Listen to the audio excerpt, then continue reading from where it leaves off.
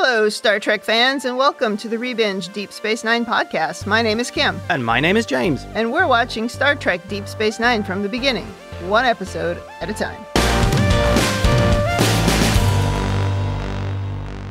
Welcome back to the podcast. Today we are on Season 4 episode lucky number 13, Return to Grace. This episode first aired February 5th, 1996. Unlucky for Klingons, I'd say. That's true. Before we talk about this one, anything to say about the previous episode, which was the Odo's in Love episode? No, it was perfect. Although not for Odo so much. No, he was pretty sad at the end. And also, it was a bad episode for hair. And I have to say, this episode, also not great for hair. You know, maybe in the season wrap-up, we should actually do a hair rating. Through the seasons? A master through the seasons hair rating. Yeah, good idea. Nothing can beat Vortex for bad hair. Well, that's true. That was a guest star's hair. I was thinking more like the main characters. Ah. Yeah, you know, we only hit the important topics. This is important to the Star Trek fan base. Apparently. Well, to us anyway. Or maybe more specifically to me. Yes.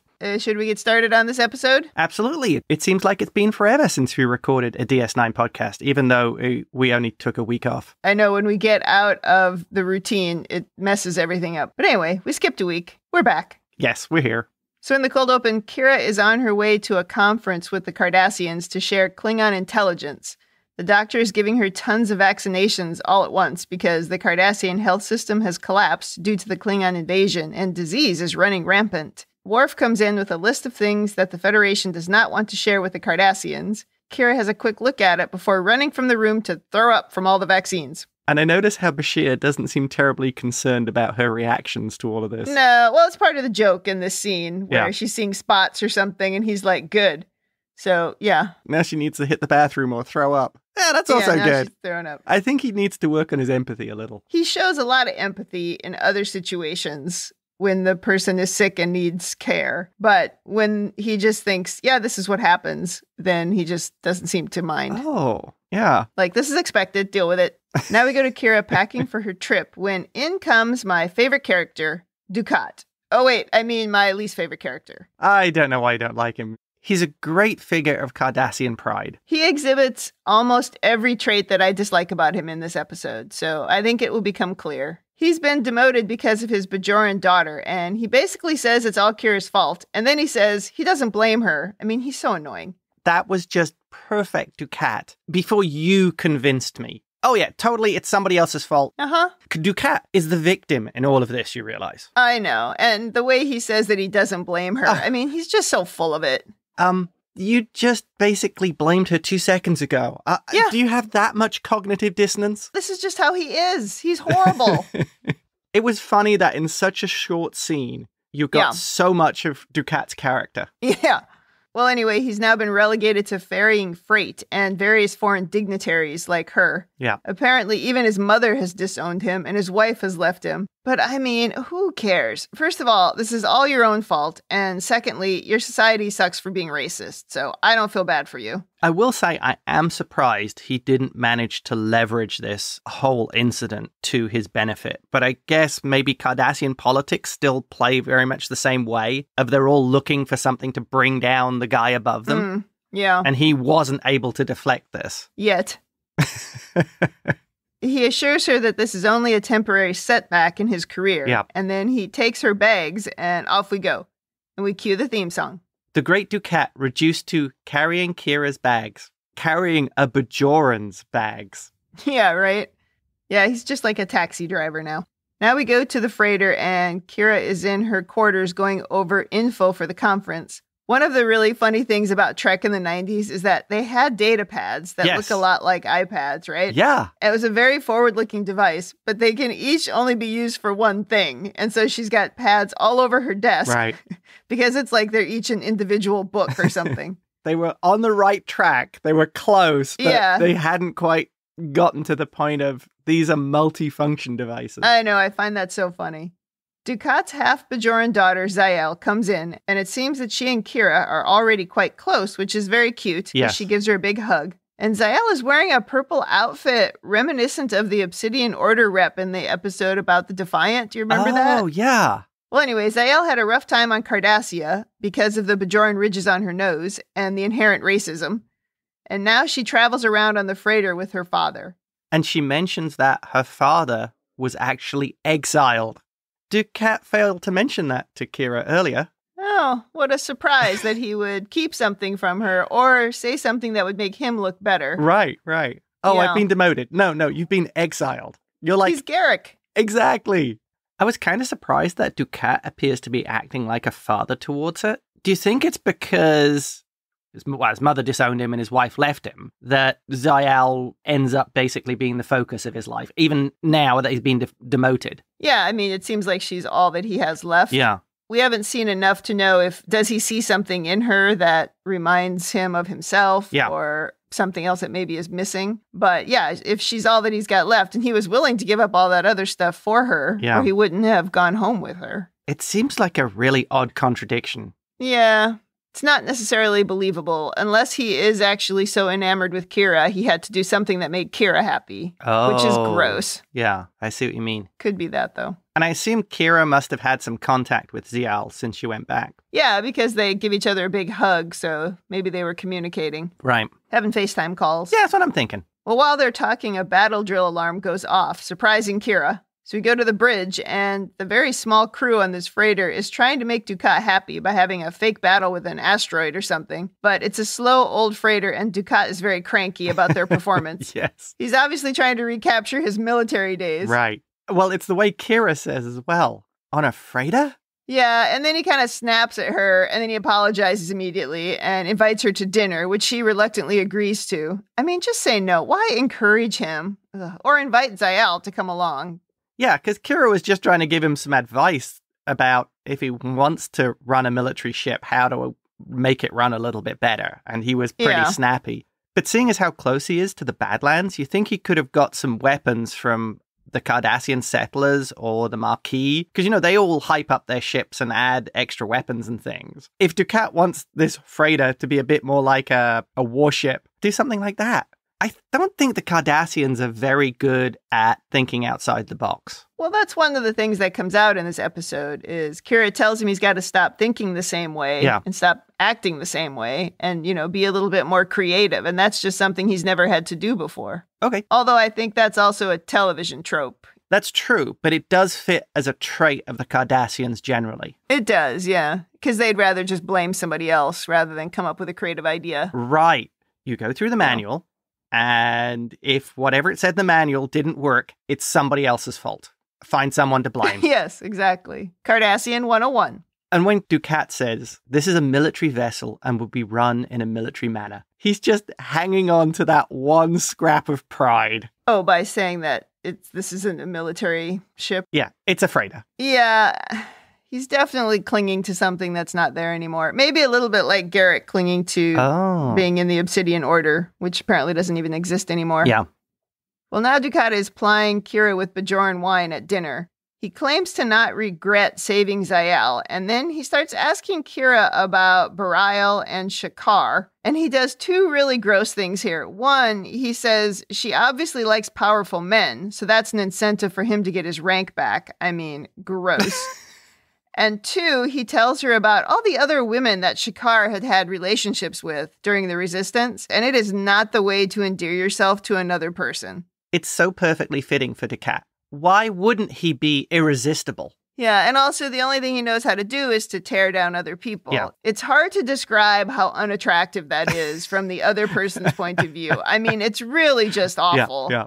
It's also a little bit abusive because you're undermining my decisions. And I mean, I really react badly to stuff like this. I think that's just Cardassians. Well, it's certainly his way, but I guess Garrick might do the same thing. Interesting. So maybe it is the Cardassian way. I don't know. I don't like it. That's what I'm trying to say. Yeah. So yet again, okay, we've exhibited another trait that I do not like about Gul Dukat. Wow, we've had like 2 in this episode and we're only like 10 minutes in. Only 2?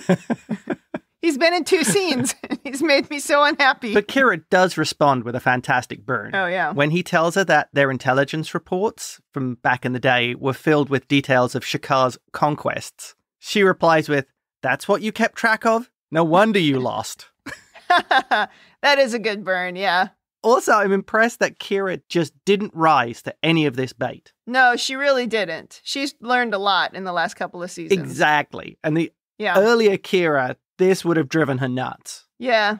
You could almost argue it's a little inconsistent with her that she never really rose to it at all. She does get to the point where she snaps a little. Yeah. But even when she snaps, she's very measured. I'm going to take the opinion that it is because she has learned how to deal more in a political environment. And maybe she's learned by this point that with someone like Dukat, a burn will be much more effective than getting angry with him. Well, we could really overanalyze this too and think about the clues that she's had that Dukat has this really grotesque attraction to her. Yes. That might actually change the way she looks at him. Yeah.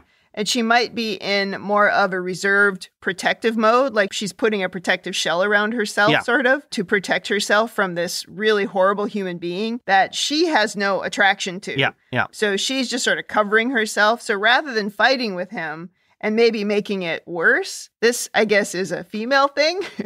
I mean, I'm sure there are men who do this as well, but this is definitely a female trait where sometimes you just go into protective mode when you realize that you're maybe a little bit at risk. And that might be what she's doing here if you were really going to overanalyze it. I'm not sure that the people writing this are aware of something like that. Right. But that's a possibility if we think back to like civil defense. Yes. Oh, when Garrick said, oh my God, stop posturing to her. She's not attracted to you, right? She could very well have been like, oh my God, that's why he keeps trying to spend time with me and having these stupid conversations with me. And that could have prompted her to start speaking to him differently. Oh, excellent point. Okay, I like that. There's my overanalysis. One thing I would wonder, he made a comment at the beginning of this scene where he said that the Bajoran wine is one of the things he misses the most. Yeah. And I thought murdering Bajorans was the biggest thing he missed. And torturing them. Yeah. It made them stronger, you know. Yeah, he knows. Well, another alarm goes off, and on the bridge we learn that the Klingons attacked the outpost that they were taking Kira to, and they're not reading any life signs. A Klingon bird of prey decloaks in front of them, scans them, and then moves away because the freighter is no threat to them. That really irritates Dukat, because he wants to pick a fight. Yeah, they've totally destroyed the outpost, so they've killed all the Bajorans and the Cardassians that were there. Yep. Kira tries to talk him out of attacking, but he fires at them anyway, and it makes no difference, and the Klingons just fly away unharmed, and Dukat's ego is hurt. Yeah. Kira tells him, you'll get us all killed, but he fires anyway. Because he's an idiot. He really is. They totally forgot to put makeup on his hands in this episode, and he's constantly got his hands up by his face. Yeah. And it's so jarring, the different color of his skin with the makeup. That's funny. I did not notice that. Oh, it's really obvious. Way back in that Cardassians episode, that happened in one scene I noticed with Garrett, but I haven't noticed it since, but it's really blatant here. Oh, funny. Either that or the Cardassians' skin color stops at the chest. Oh, right. Yeah, it's a natural thing. Everywhere else, they're just human flesh colored. I don't know how you could make that more insulting for Dukat. They didn't even return fire. They just ignored them and went to warp. Yeah, like an annoying gnat. Yeah. Dukat says they must inform Central Command that these Klingons have been operating behind their lines with impunity. Someone has to stop them. And then he pauses and says, someone else. Oh, meaning he can't do it? Yes. I was surprised when Kira says we can go after them. Kira proposes they go after the Klingon ship, but first take a disruptor from the destroyed outpost and turn it into a weapon that they can use. Her thought is to clear out the cargo bay, and when Dukat protests, she tells him he has to stop thinking like a military officer and start thinking like a resistance fighter. She eventually talks him into it, and then he very grossly praises her. Every time he does that, I get the creeps. Yeah. Innovation and adaptation are really not Cardassian traits. Well, also she implies that he's thinking about his own profit, because there's some profit to come from all this cargo. Yeah. She's like, yeah, you got to stop thinking about that and start thinking about how to fight. That's also kind of stupid. They would put their military effectiveness behind making some profit. Well, this is why they're a mess. This is why they lost so easily to the Klingons. Yeah. I mean, they barely managed to hold them off. Yeah, because the Klingons don't care about any of that stuff. All they want to do is fight and win. And the Cardassians have all this other political nonsense going on, and they can't even make logical decisions. There is no honor in profit. There's no honor in any of it. Now we're testing our new weapon, and it seems to work.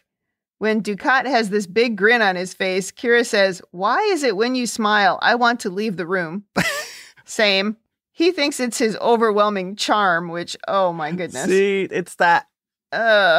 He has no concept of why he isn't just attractive to everyone. Yeah, that's totally true. But he says he's smiling because destroying that bird of prey will actually help restore his reputation. Then he starts poking at Kira about Shakar again, and finally she tells him off. She wants to keep their conversations on business. When she complains that he doesn't know how to talk to her, he says something like, oh, but you don't understand me. Like, it's her fault. He is so slimy. Well, but it's also so typical of a misogynistic creep. Yeah. Like, you're wrong. I'm awesome. You just have to understand me. This is all your fault. So gross in this whole episode. I know you think this... I know you told me how pivotal this episode was after I watched it, and all I could think was, oh my God, but it's so gross. There's so much disgusting stuff from Dukat. That's all that I could think about. Well, I think it's really showing up ultimately what a degenerate Dukat is. Yeah. And the other thing in this scene is he tells Kira that he does care about his people. Uh-huh. And I think he needed to add at the end there, if it's in my interests to do so. Yeah. It's almost like everything he says, his motivations are so impure. No, I think that's true. He's really just concerned with getting his old job back, but the trouble is his job doesn't really exist when the Empire is crumbling. Yeah. So he's got to figure out how to get the Cardassian Empire back up and running so that he can be important again. I'm sure that he really feels quite adrift as things are sort of collapsing around him, but it's not that I feel sorry for him. Right. He's got no ability to adapt because his ego is too big. His ego's in the way of everything. I have some more to say on this in overanalysis. Okay. Well, now we go to Kira trying to teach Ziyal how to use a phaser rifle. She says she understands why Kira doesn't like her father. Do you?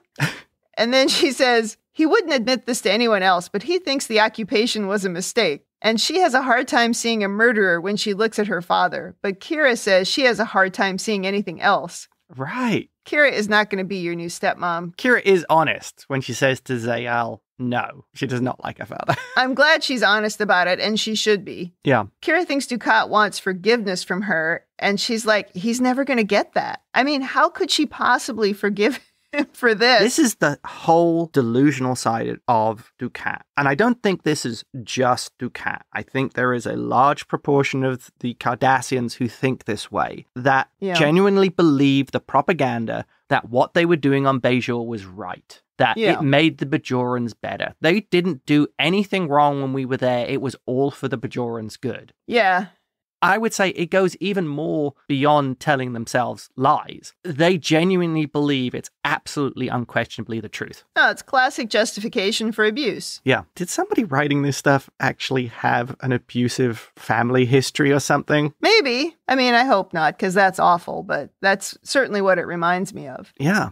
Finally, in summary, it's impossible for someone like Kira to forgive Dukat. Yes. He ran Bajor. He ran the occupation. It isn't forgiveness. You need to bring him to justice. Yeah, I agree. And it's kind of sad that Ziyal is getting fed the propaganda. Yeah. It's true. In some ways, it reminds me of the Music Box. How could my father be a war criminal? Yeah. I find that scene probably one of the most interesting. Where she says she doesn't see a murderer when she sees her father? Yes. Yeah. No, I understand. Well, Dukat and Kira are trying to figure out where the Klingon ship is looking to attack next. Eventually, they figure out that it's a secret weapons research installation. They only need one good shot from their new disruptor. They decide to act as bait by faking their cargo and making it seem like they're carrying refined dilithium. My note here says Dukat turns the creepiness up to 11. Yeah, he tries complimenting her again, and she rebuffs his gross nonsense for the millionth time. And then they head off to the next location to wait for the Klingon ship. So now they're lying in wait, and Dukat just keeps talking and talking and talking and talking and doing that thing where he just likes the sound of his own voice, as we have covered in a couple of previous episodes. Oh, I've forgotten what Sisko said about that. Yes. He starts talking about what he'll do when he's restored to his military position. And you see more of, and I don't think just Dukat, I think you see more of the Cardassian mindset. This guy is running a freighter, and he's making plans for his revenge against upcoming officers on Cardassia. Dukat, I think, encapsulates so much of what's wrong with Cardassian society and why they're having so much trouble now with the civilian government, because so much of this is like baked in. No, I totally agree. It just made me laugh of like, you're running a freighter, dude, and you're planning your master plan. Yeah. Well, when the Klingon ship finally appears, Dukat thankfully shuts up. So the Klingons scan them and appear interested in their fake cargo. Yep. They call to say that they're confiscating the freighter and its cargo. When they lock on a tractor beam, Dukat waits until they're dramatically close to the bird of prey before firing the new weapon. They do a lot of damage to the Klingon ship, but they still get fired upon. While the Klingons are scrambling to fight back, the Cardassians and Kira beam over to the Klingon ship, and Kira quickly manages to beam the remaining Klingons back over to the burning freighter, and they take over the bird of prey. I love it when Kira says, I'd like to see the Klingon captain explain this to his superiors. Well, and she says it was easy because she knew the Klingon transporter codes. Oh. I'm not so sure this makes sense, but the whole scene was very cool. It was like a heist movie. Yes. So they've managed to do a full swap of crews between the ships, and Dukat presses a button, destroying the freighter and killing all of the Klingons. Yeah. And Kira is like, was that really necessary? I'm going to disagree with Kira and say, yes, that was actually necessary. The Cardassians are at war with the Klingons. Yeah. That is a battle-experienced captain and his crew. You can't let them just get away and get another ship and come back. Yeah, that's true. And they did just kill a whole bunch of people. Exactly, including Bajorans. Yeah. That, again, I think is that Federation viewpoint of the universe starting to affect Kira. Well, I imagine she wasn't thinking of just letting them go. Yeah. She was probably thinking that they would tractor them back to the station or something, or take them prisoner. Oh, okay, that's a good point. I would have been surprised if she thought they should just go free. The other point is, if they let the captain go, Martok would probably have him killed for failing in his duties. Well, that's probably true. It was pretty dishonorable. Well, yes, that was very dishonorable how they ended up back on the freighter. First of all, they let a freighter blow them up, and then they lost control of their ship really quickly. I think the final thing in this scene, Dukat does manage to get a dig at Kira. You know, after she asks, was it necessary? He says, you're the terrorist. You tell me. There's the Dukat we know and love. Dukat is like, well, this is quite a prize. The first Klingon bird of prey ever captured by Cardassia. Kira says there's a bigger prize in the ship's computer.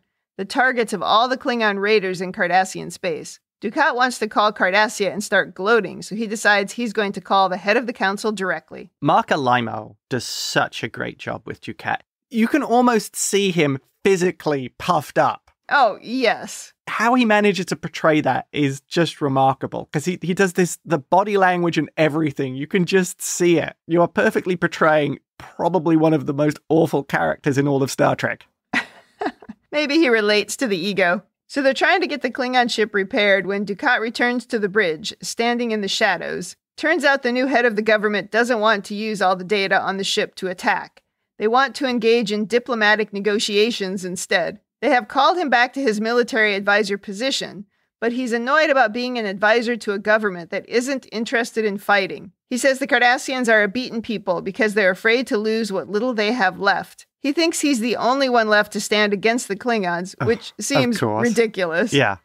She tells him that he can't fight the entire empire on his own, but he figures others will join him eventually. Wow. In the scene, he does say that the Bajorans beat the Cardassians with less weaponry than his ship, but Kira is like, it's not the same. We were united. He wants her to join him as a Cardassian resistance fighter. Yeah. I mean, he's just clueless about her, right? He has no idea.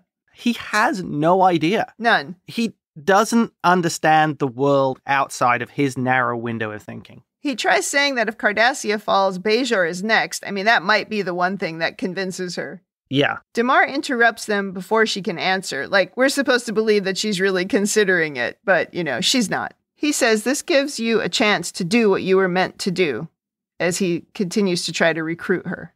He doesn't understand she never wanted that job. No. This wasn't what you were meant to do. This was something she was forced into. Yeah, totally different. Yeah. She just happened to be good at it. It wasn't because it was her calling in life to be a terrorist. Right.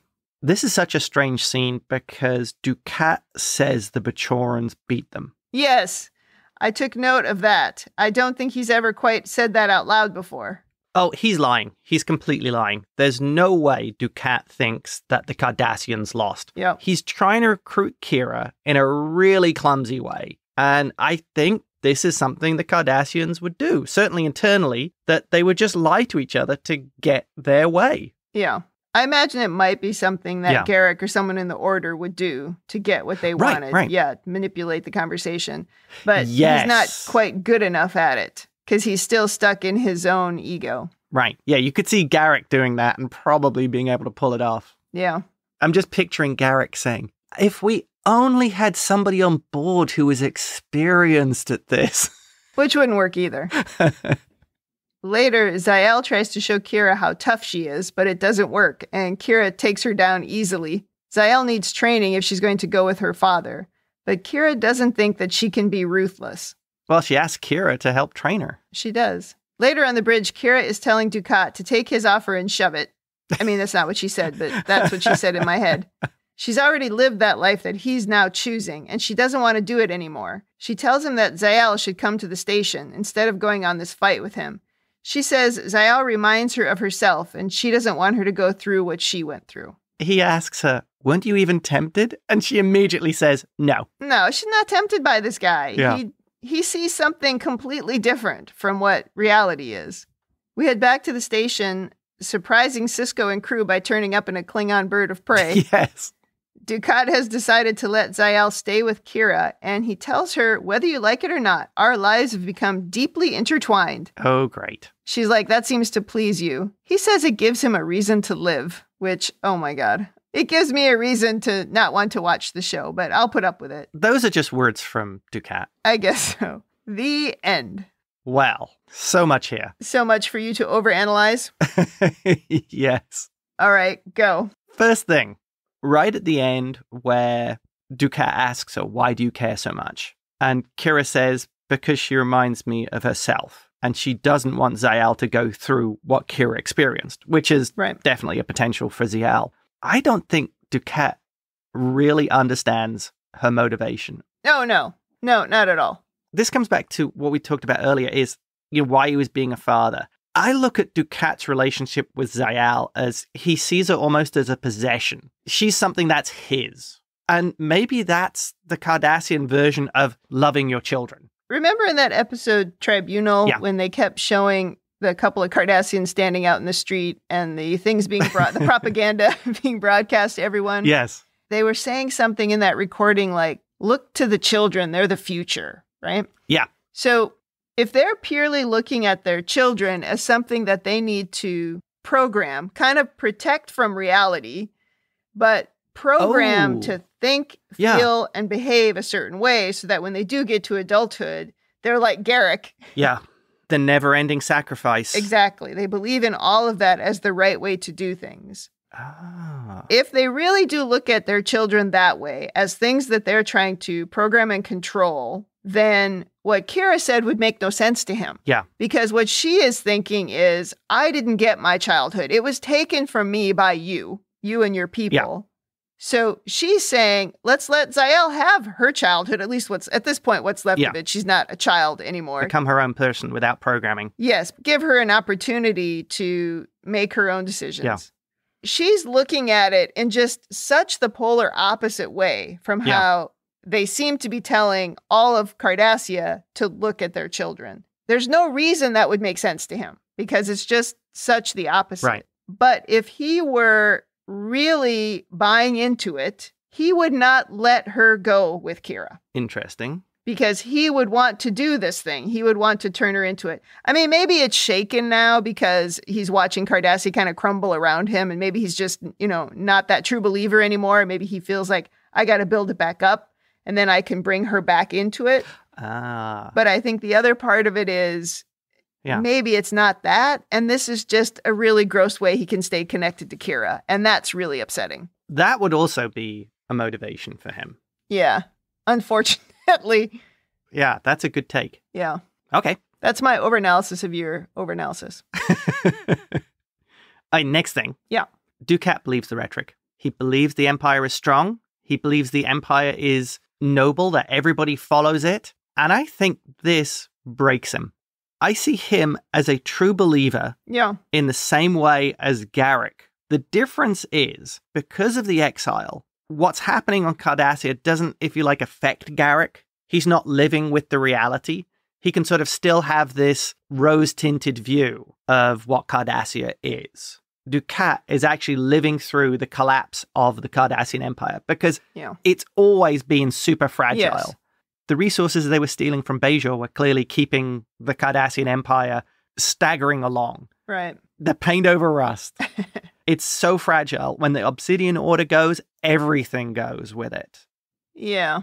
Dukat, having lived and breathed that rhetoric, we get to a point where he's actually in a position to fight. And the noble Cardassian Empire, which can drive the Klingons out. Yeah. And the government, who's having to live with the reality of they probably don't have enough ships, they probably don't have enough troops, they probably don't have enough people with experience, is saying, we're going to negotiate our way out of this.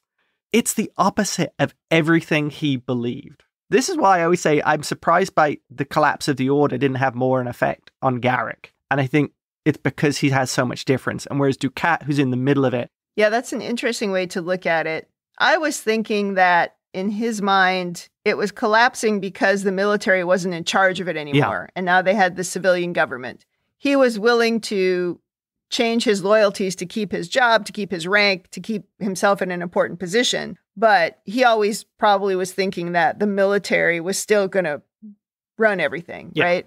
They're still going to listen to us. And now maybe he's starting to recognize that when he said that thing about, I'm the only one who can fight them. This, again, is his ego out of control. But it's probably being fed by this story, which is that, well, we're weak because the military is no longer in charge of the government. And now it's all these people who don't want to fight and they don't believe in the right things. Oh, it's everybody else's fault. Exactly. That's where I was going. So, of course, it's somebody else's fault. And the original ideals that we had in Cardassia, those are the right ones. And I alone am going to take us back to them. Wow.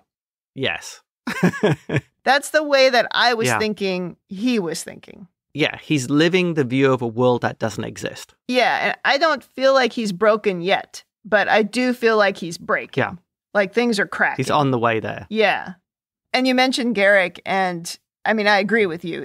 It looks different to him because he's not been living in the middle of it for so long. I mean, he struggled when he heard about the Order collapsing, but really all that changed for him was he lost his contacts. Yeah. He started losing touch with what was going on there. It's not that he watched it crumble around him like Dukat did. Oh, yeah. So, yeah, I agree. It's different for him. Okay. On to a slightly lighter note. So, Ziyal living on the station. I kept thinking of the TNG episode with Data's daughter. A friend for Garak. A friend for Worf. Yes, good point. Oh, that will really annoy Dukat if she hangs out with Garak. Yes.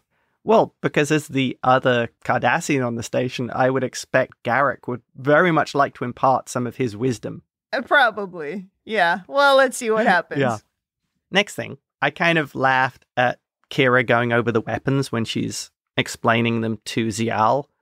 Of the difference between the Cardassian disruptor and the Federation rifle. It's kind of a nod at the eternal debate over the US M16 and the AK-47 of which is the better rifle. And the AK-47 is supposed to be able to fire with mud in the barrel, and the M16 is a piece of precision engineering. And I thought that was kind of funny that the Federation would engineer complex piece of machinery. Yeah, I mean, I'll have to take your word for it on that topic. It's not a topic I would look into or pay any attention to. Yeah. But yeah, they were clearly making a point that you need the weapon that works and the one that you can rely on. The one that is much more complicated and you have to think about too much might get you killed. Exactly. She's being very pragmatic. Yeah. Okay, next thing, and this might be the final one. Okay. Why isn't the Federation helping Cardassia more? An autocratic government has been overthrown. Cardassia is obviously suffering from a collapse of its health system. It's suffering from, obviously, military problems of Klingons operating behind their lines, cloaking and destroying bases and things that are important. Yeah. The Federation was more than happy to help the Bajorans. Why would they not be helping the strategically more important Cardassians? Especially when the Klingons have now backed out of the Khitomer Accords, are openly aggressive. If Cardassia falls to the Klingons, Bajor is next. And then where do they go from there? Again, it seems like they're almost following this appeasement route of not confronting the problem head on. Cardassia is not in the Federation. No, neither is Bajor. And we've established that we only help people we like. Oh, okay. There's my mistake. And the Cardassians did some horrible, brutal things, and they don't help Bajor that much. Anytime there's any kind of problem, they're always like, ugh, we can't do that. We can't interfere. Prime directive. They've done a few things for them. Yeah. But I argue they don't help that much. But strategically, I think you almost have to. Oh, I agree strategically it doesn't make sense for them to let Cardassia and then Bajor fall. They haven't made this point for a while, which is that DS9 is way out on the edge of interest for them. Yeah. You know, they don't have a ton of other things going on around there, right? There doesn't seem to be any other planets that they're interested in. So they just kind of let that go. And what's so funny about that is even Earth history, and at this point, has shown, even if you take this approach of, oh, this is just things happening a long way away, it's not going to affect us. Yeah, it doesn't affect you until it's on your doorstep. Well, that's what I was going to say. That was kind of the direction I was going, which is this is really historically an American way of looking at things. If I just don't pay attention to it, that thing way over there is going to go away. And then eventually it ends up not going away and something terrible happens. And then we get involved and then we're like, oh, gee, we should have done that sooner. Yeah. You know, or it's more like, oh, gee, aren't we the heroes? It's like, oh, for crying out loud. So to me, it's kind of an American way of looking at this, but an old school one. Yeah. No, I think strategically, I agree with you. It's a mistake to let Cardassia and then Bajor fall, especially with the wormhole right in the middle there. Right. Because now you are really gambling with your future. Right. Because what if the Klingons then forge some kind of alliance with the Jem'Hadar and the Dominion? Well, they're both warrior races. Yeah, it seems unlikely. But there's also that crazy thing, we've talked about it a few times, where when you're living in paradise and you're just thinking, oh, let the terrible people destroy each other. And I keep thinking that their thought is, God, the Cardassians are horrible. So what if the Klingons destroy them? Yeah. And then the Jem'Hadar starts coming through and great.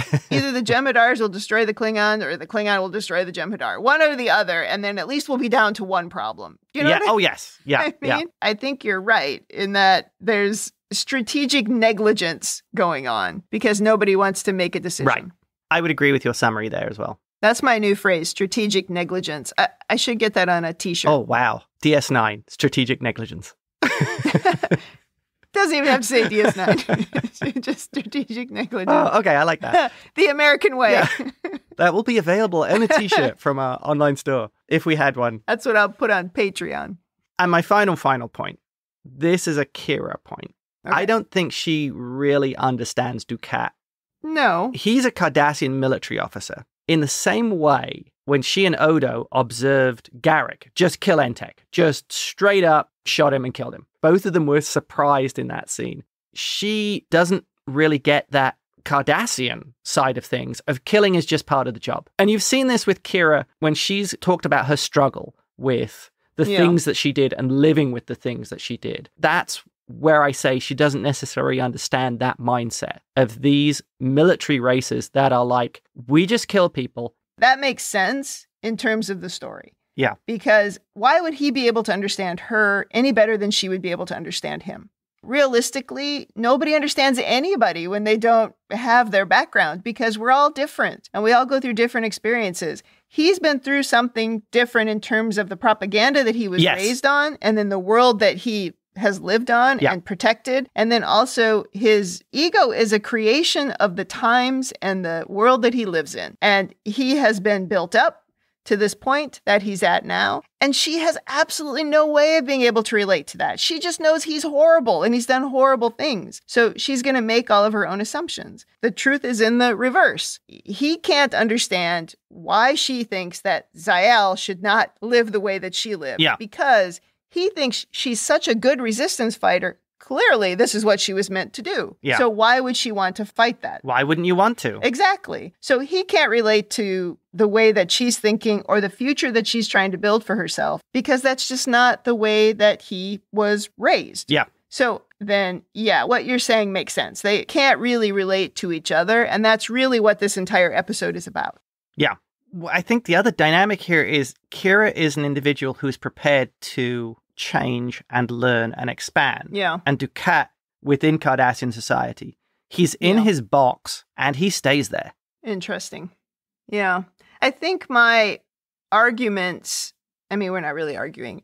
Discussion. I think the reason that I'm kind of struggling here in talking about this episode is what I'm going to say in my Women in the Future section that I'm stuck on. Yeah. That might make it make some sense. And that wraps it up for my overanalysis. Okay, let's move to Women in the Future. Okay. I would just like to go on record that if anything had ever happened romantically between Dukat and Kira throughout this entire series, I would have absolutely lost my mind. I read somewhere, sometime, I don't know, that there was maybe a plan for that to happen, for them to get together, or maybe it was just what the actor, Marc Alaimo, wanted. I don't know. But somewhere I read that it doesn't happen, which is good. Because, I mean, I would just absolutely riot if that had happened. I do not like the endless creeping that Dukat does to Kira, but I like the fact that she never wavers, because that just would make no sense. That would be so horrifying to watch. I didn't like how they kind of wanted us to think maybe she was waffling. You know, maybe she really kind of was thinking about it. But, you know, she didn't in the end. So I'll give them credit for that. And also there was just nothing awful, like on that episode Defiant, where Tom Riker kisses her at the end. And I was like, what is happening? If that had happened here, I think I would have been done with this show forever. I don't think I could have recovered from something so horrible, because there's so many examples in entertainment of women like getting over abuse and getting together with a man who's done something horrible to them. And it would have been really hard to watch that here. And I'm glad to know that it doesn't happen. But if I didn't know that, I would be freaking out by this episode that they were trying to tell me it was coming. You would be worried that that was on the horizon. I would be very, very worried that, yeah. So in this particular case, I'm happy to have a spoiler because I'm just not going to freak out about it. So I think that's good news. I appreciate the fact that they didn't waver with Kira, that they didn't give in to that impulse for whatever the reason was. I'm glad that they didn't do it. But the character of Dukat, I find really hard to watch. All that sort of creeping he does on her and that nonsense of tearing down her current boyfriend and all that stuff, that is something that really terrible people do. I've seen it in my life. It's awful. And so I just find him so hard to watch. I've seen many people on Reddit in particular who tell me that Kai Wynn is so much worse than Dukat. I don't know the future story. Maybe Kai Wynn is going to do something that's so horrible it's worse than anything Dukat has ever done. But from my perspective up till this point, I could watch Kai Wynn in every episode. I cannot watch Dukat. I'm so distracted by all of these gross things that they have him do. It's not just the awful thing that he did in history. It's what they show him do now. He is so grosses me out.